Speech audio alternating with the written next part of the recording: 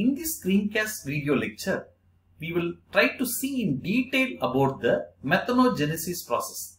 That is, the process by which certain archaea can able to combine carbon dioxide and hydrogen to produce methane.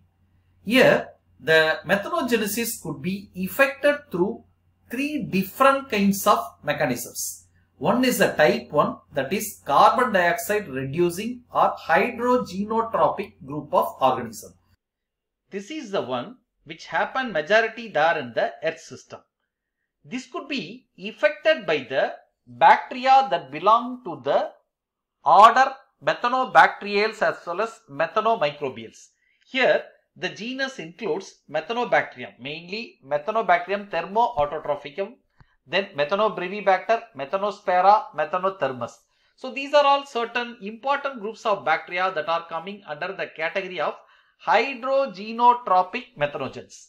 The second category refers to methyl reducing group of methanogens. Most of the organisms that comes under the order Methanosarcinales are all methyl reducing in nature. And third group comprises of acetoclastic group of methanogens.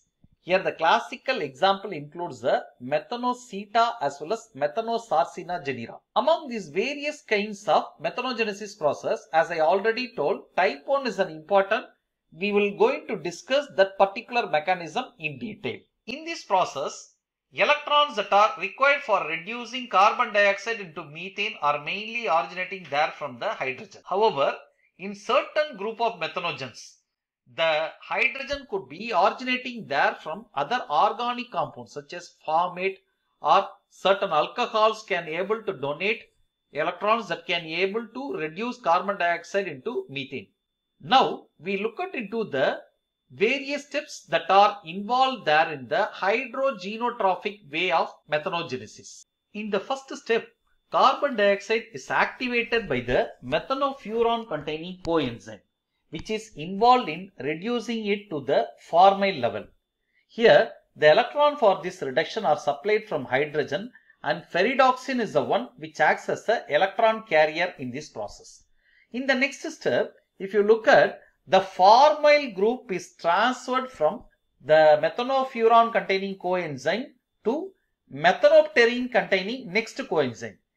In this step, it is subsequently dehydrated and reduced in two separate steps to form methylene and methyl levels. For these steps, the immediate electron donor is mainly the reduced F420 containing coenzyme. Finally, the methyl group is transferred from methanopterine to an enzyme called coenzyme M. So, the methyl containing coenzyme is reduced to methane with the help of methyl reductases.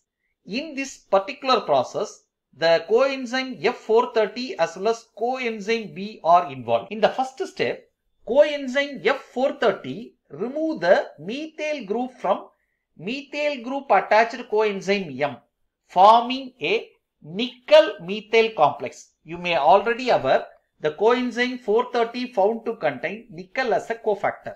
This complex is further reduced by coenzyme B, generating finally the methane, and a disulfide complex, that is, a complex comprises of coenzyme M as well as coenzyme B that are united by a sulfide linkage, that is with a disulfide linkage.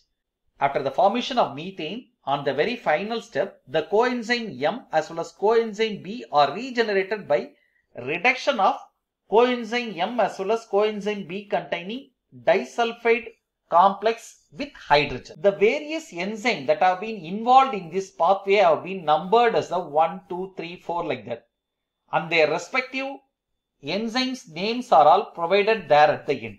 In the final process of methane generation, ATP is synthesized with the help of ATP synthase enzyme that will be used for the further growth and metabolism.